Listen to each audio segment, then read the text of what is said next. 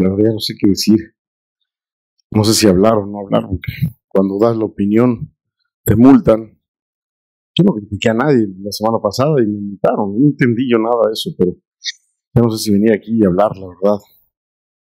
No sé qué ni qué decir. A lo mejor tendré que pedir un script, que me manden el script de la federación para que no pueda yo equivocarme. No entendí.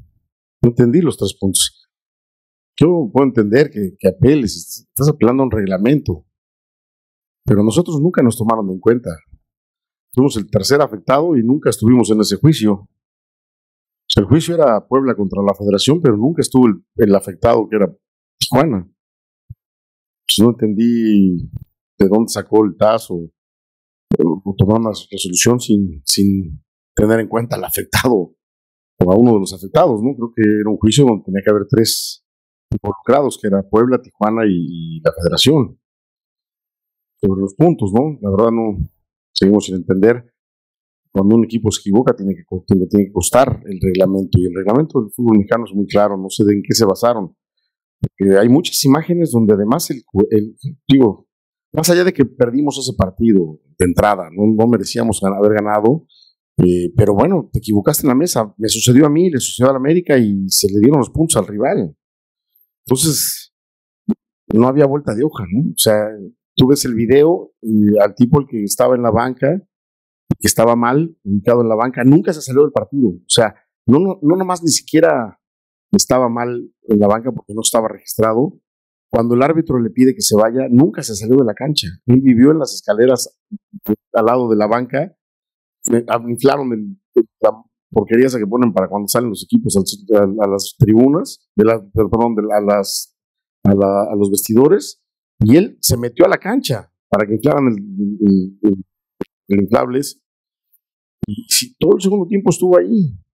Entonces no sé en qué se basaron para decir, está bien, me equivoqué, me voy a la tribuna, después apelaré si estaba el error o no el error. Hoy pusieron en duda, me parece que la palabra de uno de los árbitros más honorables que tenemos es Ramos, que fue muy justo y dijo, yo le avisé y yo nunca me avisaron, y me parece que era la palabra de un árbitro entero mundialista con muchos blasones, que él fue el que avisó que el tipo tenía que salirse de la cancha, y aún así se salió. Bueno, pero al final de cuentas no sé en qué se hayan basado, ¿no? Quiere decir que nuestro reglamento no está funcionando, y entonces ahí tendría que ver la federación, y no ahora, pasado el toro, pues ya te jodió el TAS, ya te exhibió el TAS, ya nos jodió a nosotros, decir, va a haber cambios, porque hay errores. Creo que no es lógico, pero bueno, eso en base a eso. Y lo de hoy es un desastre, la verdad, que nosotros arrancamos bien, tenemos errores muy, muy garrafales y regalamos los goles al rival, ¿no? No tenemos esa fortaleza para hacer lo que veníamos haciendo. Creo que nos pega fuerte lo de los puntos cuando estamos pensando en calificar directo y nos quedamos fuera, ¿no? Todo pasa por la condición mental, nos falta fortaleza mental en el grupo.